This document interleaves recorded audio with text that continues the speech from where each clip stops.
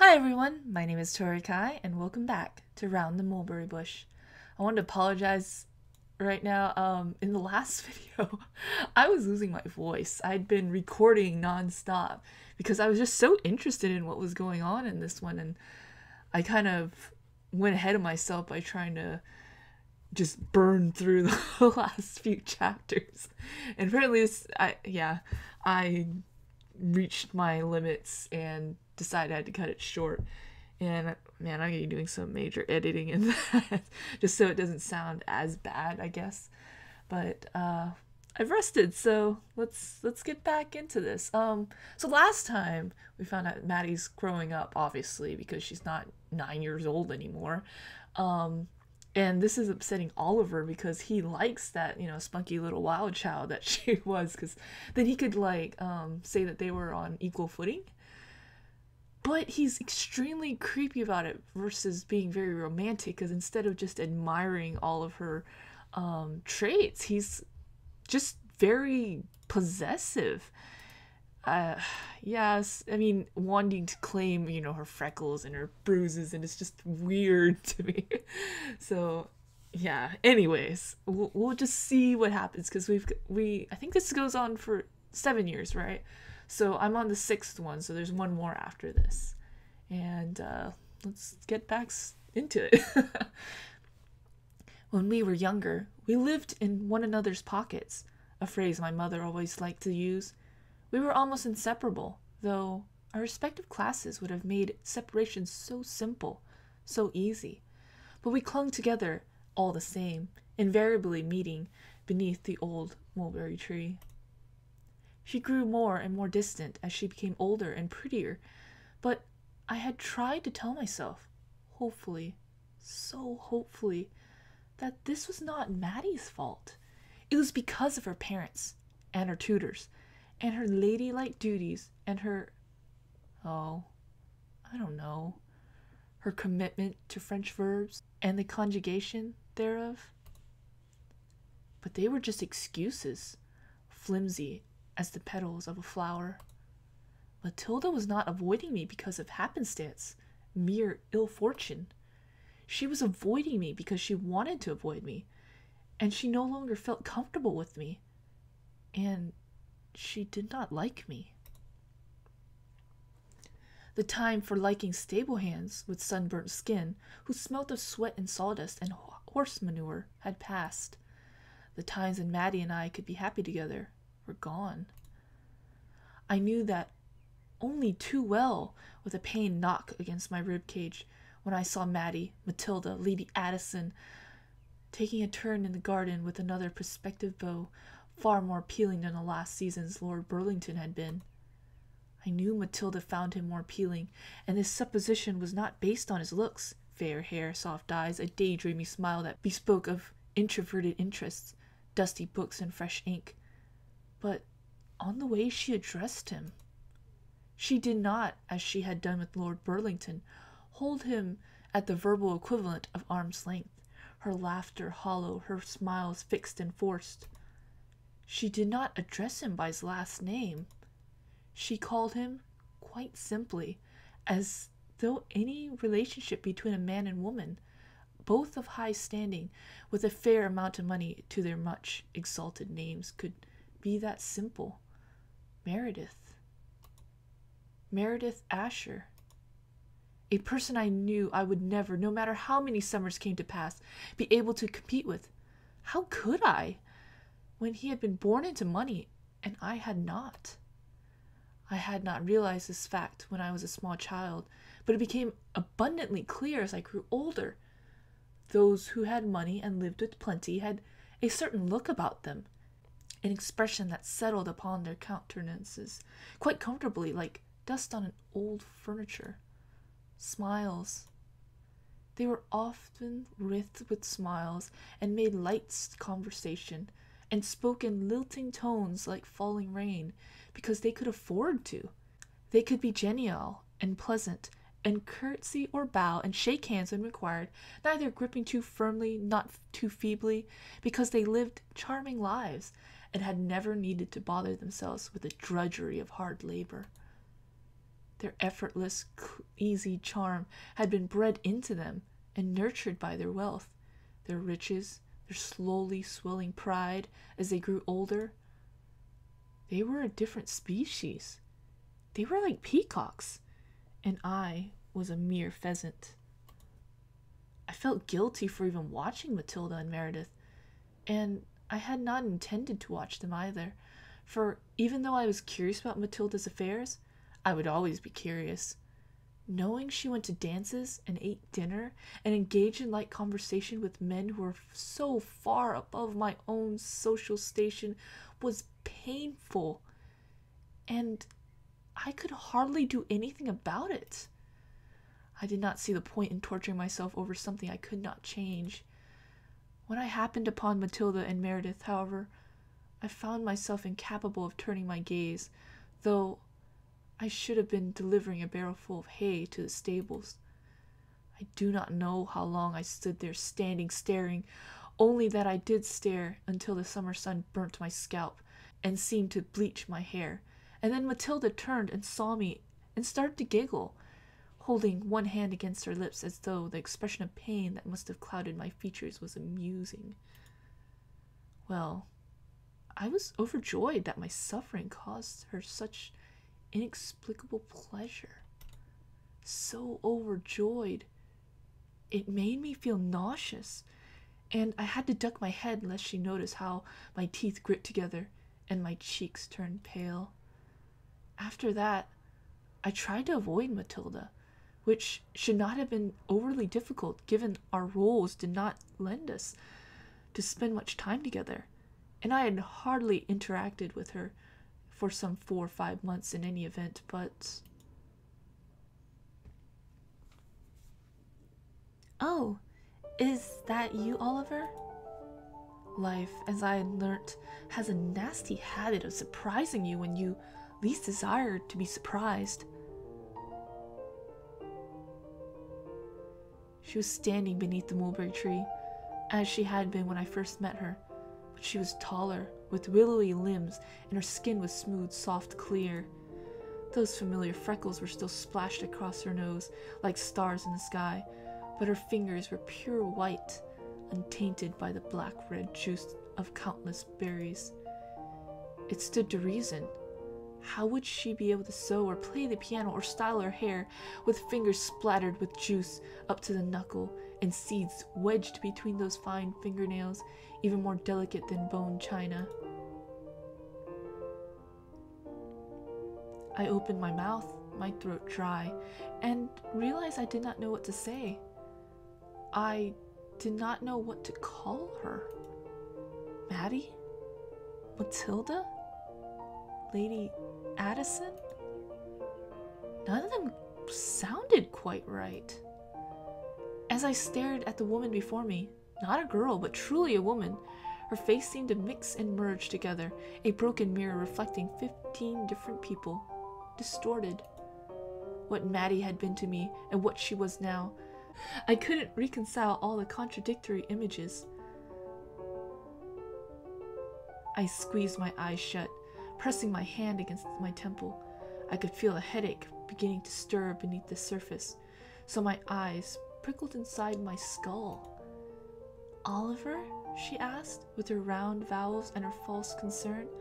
"Are you all right?" I wrenched my eyelids open with every last bit of willpower I possessed and tried to nod. The motion was jerky, but I managed it nevertheless. I did not want to appear weak in front of her. I had already seen how she had scorned my weaknesses, and I did not want to become another joke exchanged between herself and Meredith in between diatribes about the oeuvre of Bach. That was what affluent men and women spoke of, wasn't it? Composers and artists and architects. I did not know. There was no way for me to know, because I would never be invited to engage in such exciting conversations. I don't know if I can call that exciting. "I feel fine," I told her, trying to exorcise the tremors from my tone. "I should be going back to the stables." You are always at the stables nowadays, she said archly, her brows raised. Yes, I am, I told her, because that is my job. True enough, she said with a small laugh, as attending balls and playing bits and pieces of the piano for those who inquire about my so-called skills is mine. I am sure you are very skillful, I said, trying to match the disdain my tone to her own. I did not know whether she was skillful or not. I had never heard her play the piano, though I had heard her complaining about it countless times when we were younger and the world had been so much simpler. When I had understood Maddie and she understood me, and we had fit together despite being two odd dissection pieces in perfect harmony. I could not understand her now. That is what Meredith says, she told me, her voice soft. He is fond of my piano, though he must know, being a musician himself, that my technique is laughable. Childish, really. If only I had paid more attention when I was younger. If you had paid more attention, you would not have been Maddie. My Maddie. I had to bite down on my lower lip to stop myself from uttering the possessive. I suppose I would not have been, she said. Honestly, I feel so sorry for my tutors. I must have been a menace, always running around barefoot, tracking dirt into the carpets, twigs in my hair. A hellion, Satan spawned. But I had far preferred her like that. I take it Lord Asher is quite smitten with the current Lady Addison. Yes, she said distractedly, and either she did not hear the bitterness that had edged its way about my words, or she did not care to correct me. She was a lady after all, and she had better things to do with her time than to correct the words of a mere servant. He is quite smitten, she said. I had known as much, but hearing it confirmed with her lips, and so casually too, as though it made not one whit of difference to our relationship, stung. Her words were like knives. They cut right through and out the other side. That was one thing about her that had not changed, though her eyes were less pointed, less intense. She no longer smoldered brilliant and bright, but she continued to flicker a few dim embers left dying by the hearthside. Soon, Lord Asher would sweep them away. He would ask for Maddie's hand in marriage, and her parents would agree to the union because he was wealthy and so very polite, and Maddie would agree because she had been coached in the art of agreeing with two men, wealthy men, not stable hands, since girlhood, and though she tried to rebel, the pointed parts of her personality had been filed down, whittled away, slowly but surely over the years, over the long string of successive summers. The mulberries on the tree looked less beautiful than once they had done. The colors washed out. Unreal. I hardly believed my own eyes. Maddie, I said softly, the words breaking past the barrier of lips before I could stop them, cram them back in, though I already regretted them. I had a good many regrets. I still do. Oliver? Why are you being so pliant? This is not like you. Pliant? She raised a brow nearly plucked that arched above her right eye like a halo. You believe I am being pliant? That's right, I said. You are being pliant, horribly so, by allowing yourself to be charmed by a wealthy Lord La-di-da. Lord La-di-da, indeed, said Maddie, and her nose wrinkled as she sniggered. For a few moments she looked so much like my Maddie, unkempt and elfin in her mean-spirited amusement, that I wanted to crush her with my chest and hold her close as I had done when Crabapple died and kiss her. I wanted to kiss her neck and cheeks and lips and the other areas of her skin that were off limits to my prying eyes, skin that was warm and flushed, glowing beneath the ribbons and lace that attempted to conceal it. But her clothes could never hide just how beautiful she was. She was even more beautiful when she sniggered, childish once more, the spawn of Satan that had driven so many tutors to distraction with their mournful moans and sighs and petty complaints. This girl is a law unto herself. She is utterly unteachable. But they were wrong about that, because Maddie had been taught, despite her attempted resistance. She had been taught, and she had learnt, and her newfound knowledge had filtered through her childhood innocence, her childhood naivety, her simple childhood selfishness, and had warped her. Lady Addison stopped sneering, and the wrinkles in her nose subsided, and her expression was once more careful, controlled. "Do not call Meredith that," she reprimanded me. "He is a fine gentleman, and I like him." And that was what it all boiled down to, really. He was a gentleman, and I was not.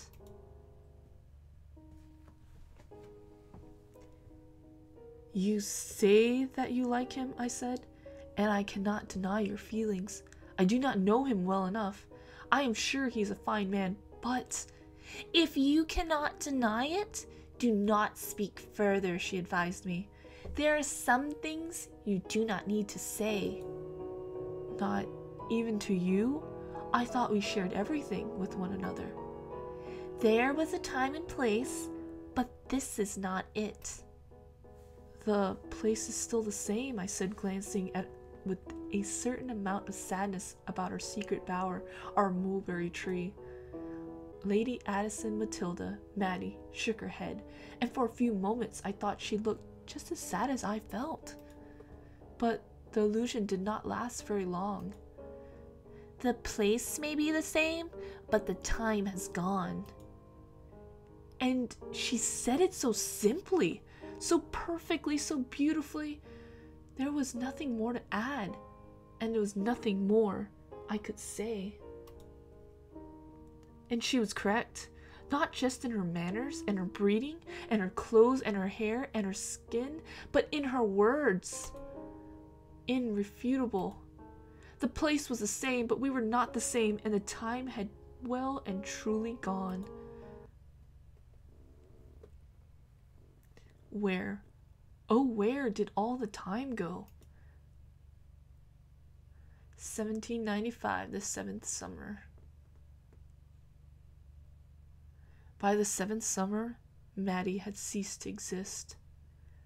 There was no more of that naughty, ill-behaved little girl, the one who had stolen mulberries from the tree sneakily, surreptitiously, and popped them one by one into her tiny pink mouth, smearing black-red juice all over her cheeks. That Maddie only existed within my own mind now, bright and bold, while all else around her was sad, wan, and tinted with sepia. Maddie could not be diminished, not even instead my head, not even inside my dreams. No matter how much time passed, I would always remember Maddie how she had been. No matter how much time passed, I would always remember Maddie how she had been. A ball of messy blonde hair and dirty fingernails, rucked up socks, and clumps of mud stuck against the heels of her shoes. But remembering did me little good, and offered no respite when contrasted against the girl she had grown up into. No, not girl. Woman. Maddie was no more, lost to me, like laburnum pods scattering with the exhalations of the air. It was something I had suspected, though darkly, grimly, with a sense of trepidation and pained ache, a knot of stress in the seat of my heart for a long while. Now that I could see her standing beneath that mulberry tree, her hair cornflower blonde like a halo, I finally knew. She had not spotted me watching her, at least not yet. Her head was ducked, a coil of hair cascading over one soft, pale pink shoulder, and her lips were curved upward into a small, silly smile. Her right hand was held before her, the finger spread, and a gold band glistened on her ring finger. Once the mulberries nestled away amongst the green leaves, and even more appealing when contrasted with the dun-colored branches, had been the precious jewels that caught Maddie's attention. Now, it was the ring that sparkled on her finger. So, she was lost to me. That little girl with the wide eyes and the high forehead, smooth like an egg, always getting at the scrapes and bruising her knees and infuriating her mother, but captivating me, was gone. Dead and buried.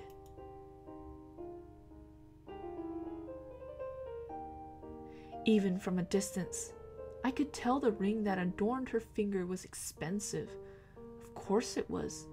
Lord Asher would never have insulted Lady Addington with a cheap ring, especially given it was to be a physical representation of his ardor, his passion, his devotion. I could not imagine a fair-faced, half-formed man like Meredith Asher was being particularly passionate, and the thought was enough to make me feel faintly ill. But it was what the bauble that decorated Matilda's finger signified nonetheless. Love. So he loved her, or at least he believed that he loved her. And Matilda? She must have loved him too. I could have tried to argue the point, and I did try. I tried desperately, but I knew it was all foolishness. If she did not love him, she would not have accepted his vow. She would not have accepted his ring. Matilda may have changed a great deal since her girlhood, but I like to believe her core values had not shifted. I wanted to think, I so desperately wanted to think, that she was not the kind of woman who would promise her heart to a man she did not love. I could remember clearly the pact Maddie and I had made all those years ago beneath this tree. So, this is our little secret, right? That's right. Our little secret. Innocent words, childlike, that had been sealed with a mouthful of mulberries, sharp black juice exploding inside my mouth against my tongue. How vast and important, all-encompassing those words had seemed to be back then. How little they meant now, almost a decade later, now that Matilda was older, and a wedding band was fitted around her ring finger. She was going to be married. She was engaged to be married. And though the thought was painfully, unbearably so, I hoped she did love him. I could not imagine anybody loving Meredith Asher, who seemed too soft, too vague, too ephemeral to be loved by anybody, least of all a woman like Matilda. But I hoped that she did all the same. If she did not love him, and she had accepted his proposal merely for the sake of wealth or status or her parents' approval, I would have hated her. I would have loathed her, truly loathed her, and I would not have been able to live with myself. I would not have been able to live in a world where the woman I loved more than anybody else had allowed herself to become so warped. I had to know. I had to ask her, though I knew the answer would be painful no matter what single word syllable would fall from her lips. Yes, in which case, though I would still love her, she could never love me. No, In which case, though there was still a chance she could love me, I could never love her. Lady Addison? I attempted, my voice soft, hesitant. Afraid? I had been afraid when I first met her, beneath the leaves of this mulberry tree, two small insignificants sheltering from the sun. I had known back then, though she was younger than me and smaller, with big eyes and dainty feet and tiny hands, that she would one day destroy me. It was inevitable, when she was so very high above me in social status, but I was so very in love. I had always loved her, ever since I met her. Oh man, she definitely grew up since the last one. Ah. Matilda blinked, her lips parting into a small O of surprise, and lifted her head. She brushed a few strands of blonde hair out of her face behind her ear. Her motions were so graceful, so well practiced, worlds apart from the awkward mannerisms of her youth, that it hurt. Every word she said, every action she performed, every expression that crossed her countenance was painful. The mere act of breathing in the air, infused with the scent of mulberries, suddenly sickly sweet, made me choke. Oliver? Asked Matilda, and she looked strangely guilty, as though she'd been caught in some secret ritual. It has been quite some time.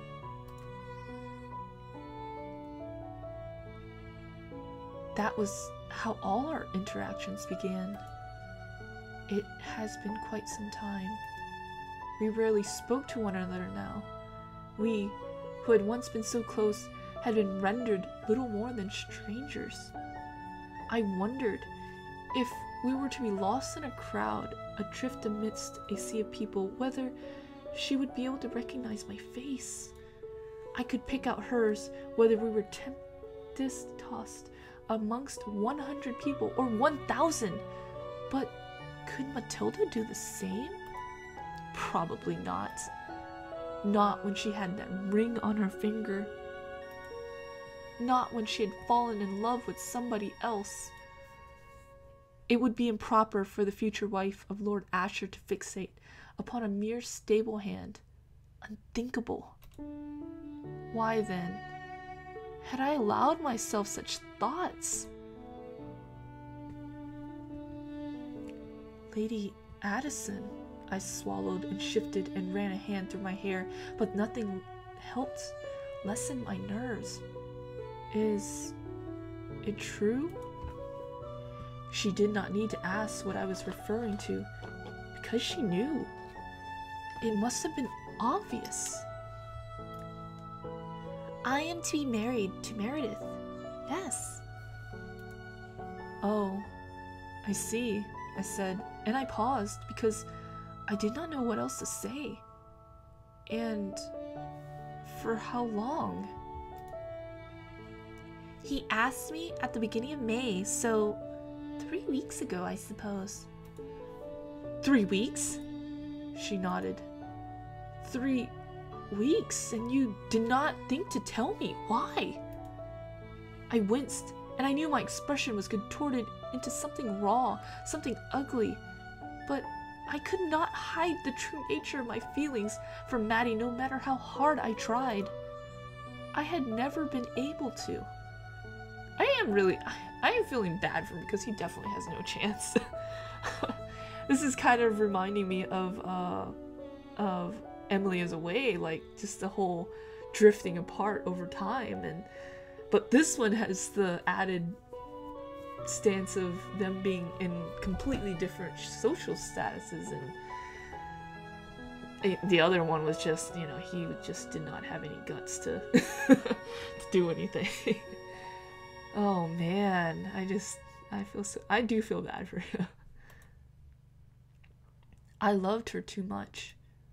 I loved her, and I wanted her to love all of me. Anything else would have felt like a lie, a sham, and I would not be able to survive knowing I had tricked her, whether unwittingly or no. But it was foolish. I was foolish. Matilda would never love all of me. Not now, when she did not even love a part of me. I'm sorry, Oliver, she said, holding her hands at her front, her eyes downcast. It did not make me feel any better. I just thought... I did not have a right to know? Well, we do not talk to one another like we once did. I did not know if such affairs would interest you, and I assumed Bertha would have told you already. But I would have rather heard it from you. I apologize, but I've been so frightfully busy lately. It fell by the wayside. It was nice to know just how highly Matilda thought of me. The wayside. She might have just as well said compost heap. Moreover, Matilda frowned. She no longer looked sorry. Instead, she seemed stronger, bolder, more resolute. I have no reason to explain my actions to you. You might have been dear to me once, Oliver, but the fact remains that you are a servant, and I am a lady. It would not have worked. And she was right, of course. It would not. But I had left myself believe. I gripped my teeth together so hard I feared they might splinter. Though her refusal, blunt and frank, and without any kind of ladylike grace, should have hurt, should have made me hate her, it did the opposite. It made me love her more than ever, because it let me know the girl I'd fallen in love with, my Maddie, still existed somewhere beyond the ruffles and ribbons and lace. For a moment, though scant, her expression looked so much like my Maddie's, I felt my heart skip a beat. Maddie, I said, and my voice no longer trembled, because I was sure of myself now, surer than I ever had been. I was a fool to doubt it. Perhaps I had not loved her as much as I thought, to think that she might betray me so deeply, to think that she, Matilda Addison, would ever marry for social standing and not for her own feelings. She was too earnest, too honest, too open for that. She always had been. She always had been and always would be, and I thought she was much changed, and she did not love me. I loved her, and I knew I would always love her, and the thought was enough. It was more than enough. Oliver, what are you... But Maddie's voice was cut off utterly, completely. Oh my god, please don't kill her. Please don't kill her. Don't. Okay. Okay, I can breathe. Oh man. Before I knew what I was doing, I found myself kissing her. She tried to push me away, her fingers pressed against my chest, but I did not relent. I had loved Maddie for so long as I could remember, and I had wished to kiss her more than there are stars in the sky, more than there were mulberries festooned in the branches of the mulberry tree above our heads. I had wanted her for too long, and I had loved her for too long, and I could not let her go. If I did, I knew I would never get the chance again. Our relationship would be ruined irreparably. It had been the slow, painful progress of disintegration for years, fueled by Maddie's own disinterest. But this act of misconduct on my part would ruin everything.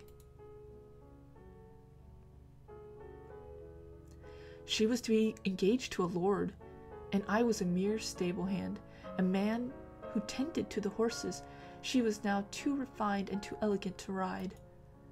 I could never be anything more.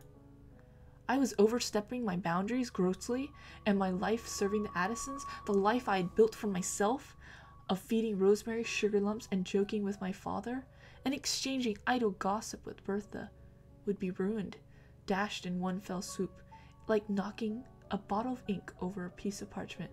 I'm so scared. Please don't do anything. Oh no, he's gonna do something awful. So I could not let her go. Please don't be one of those people who are like, I have to kill her because if she can't be mine, she'll be nobody or something. Oh, don't be creepy, Oliver. I could not let her go, because when I did, everything would come crashing down around me. The happiness I could feel blossoming inside my chest, pounding so hard my heart threatened to burst into a macabre shower. The happiness I would no longer feel, and would never be allowed to feel again, as I would be dismissed from my position, flung away carelessly, without applause like refuse. This was the first and last time I would ever be able to kiss Maddie.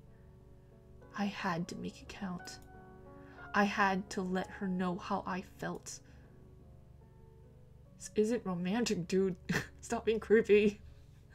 The harder she tried to resist, the closer I pulled her against me. Her chest was pressed against mine, and I could feel her breast rising up and down, panicked, her heart pounding as quickly as a baby bird's. She was so soft and warm and full of life. She was still Maddie, my Maddie. Oh God, please don't kill her. Don't do it. I had insulted her before, many months ago. I had called her pliant. She was anything but. She was not pliant in the slightest, and she did not acquiesce to my embraces. She had fought bitterly every single step of the way, trying to claw at my flesh, drawing a thin line that bubbled blood, and her teeth bit against my lower lip. But I did not let go. I could not. I could not fathom how I managed to survive so long. 7 long, painful years without holding the object of my affection close and inhaling her scent, tasting her saliva, and letting her know without words just how much I loved her. She is not into this. Just, you're being greedy. I would lose myself if I let her go now. I would go mad. Perhaps I had already started to go mad. Yes, you were crazy a long time ago. Let's be honest. I pushed her back against the bark of the mulberry tree, or childhood haunt, or secret hideout, and I suppose I was too rough, and it must have hurt, because she whimpered and tried to resist, but her arms were slender and delicate, and she could not. Oh, crap. She might have been a lady of a far higher social standing than myself, but such distinctions did not overly matter. When I had her pinned in place, my lips smashed against her own, so she could not even scream. Everything was meaningless except her, and the smell of her skin, and the blood that coursed within her light blue veins.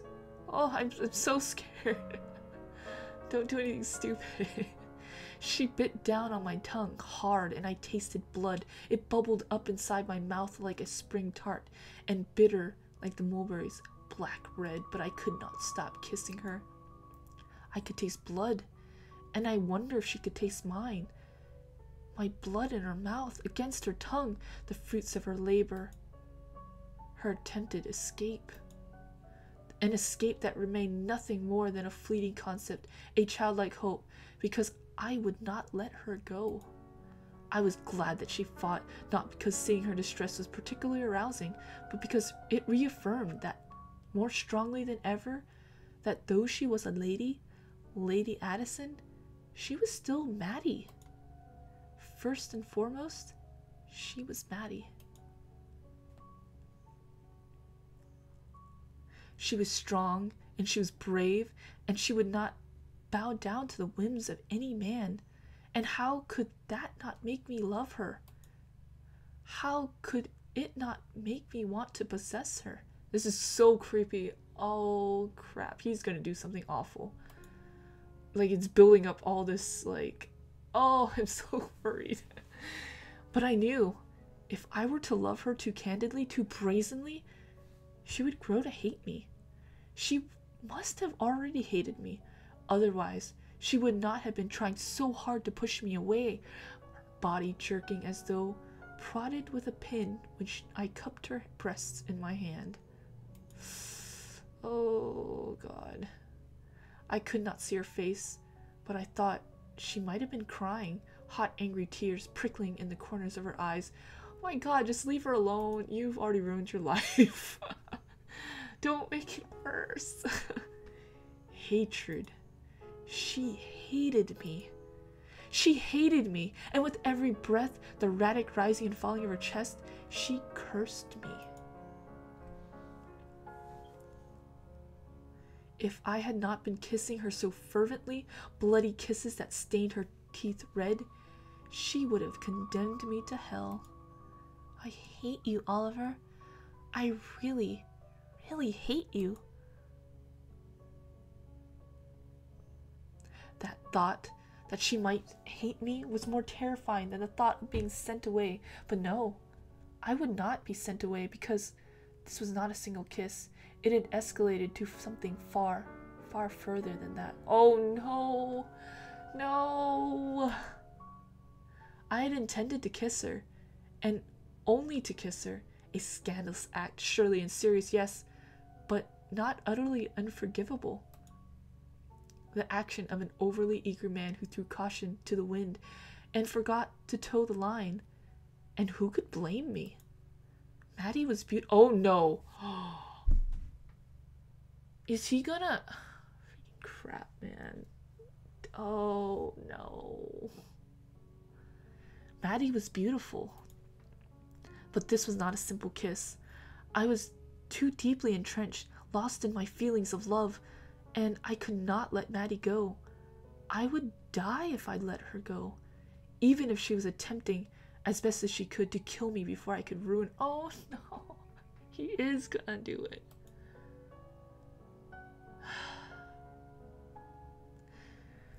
She could not do so much with her hands pinned behind her back. She could do less when she was sprawled on the ground, the back of her head hitting a gnarled root with a crack so sickly it almost made me feel breathless. I could hardly breathe at all.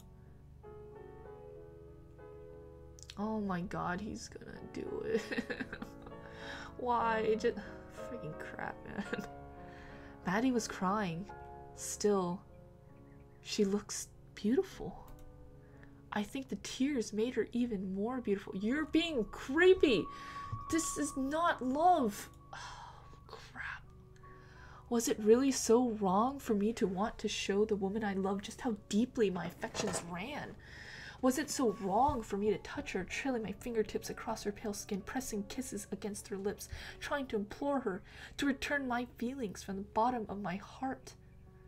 No, dude, this is... Oh, no, this is not love. I did not think it was wrong, but Maddie did. This is not consensual, that's why. Ugh. She must have done. I imagine that she wanted to dig her fingernails into my eyes deep, up into the knuckle, until I cried tears of blood and could never see her pretty face again. I did not deserve to. But I could not help myself. Even if Maddie struggled and fought and protested silently every single step of the way, I could not help myself from loving her to such an extent that the thought of being hated made my heart stammer inside my... I think that's supposed to be inside my chest, as though it had reached a full stop. I could not bear the thought of her hating me. So maybe that is why I did it. I let my fingertips trail up her smooth skin, now exposed beneath the dappled sunlight that filtered from above, and tightened them about her throat. Don't... Oh, God. Her lovely, delicate, pale white throat. It was better this way, I reasoned as she writhed beneath me, her skirts rumpled, the curls falling from her hair, the silly strip of ribbon unfurling, untangling, pinned beneath her head, and the ground fluttering in the breeze. This way. I would never have to hear her say it, though I knew. As surely as I knew her struggles were growing less frantic, her irises milky, misty, that she was thinking it. I hate you. Oh my god. If she never said it, perhaps it would never be so. Oh god, he's gonna kill her. Perhaps she would never hate me, and this would never have happened, and I would not be sitting atop her, choking her while she tried to fight and failed. If I closed my eyes and I let myself believe we could still be children together, young and naive, and that I was in love with her, and maybe she was in love with me, just a little bit, once upon a time.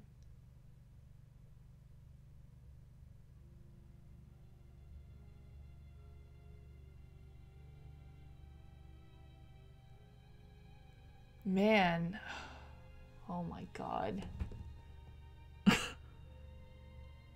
Wow, that was, oh man, just all of that buildup was just so scary. Gosh, oh. Sorry, it's like, oh man. He definitely was showing the signs, and it just kept building up the creep factor, and wow. Oh man, it was really good though. Like, I just love the writing in it. Like, oh man, I'm still like absorbing all of that. Like, man, whew.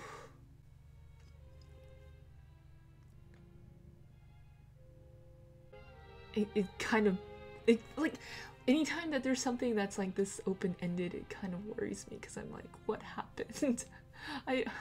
I'm obviously thinking the worst. I'm like, he murdered her. Oh man. So I guess that's it. Yeah, that was Round the Mulberry Bush. It was a really good story. It was just really, really disturbing how creepy Oliver was. Like, gosh, man. He just turned like an innocent crush into something so terrifying. Man. Anyways, I hope you guys enjoyed. Thank you so much for watching. Have a nice day, and see you next time. Bye.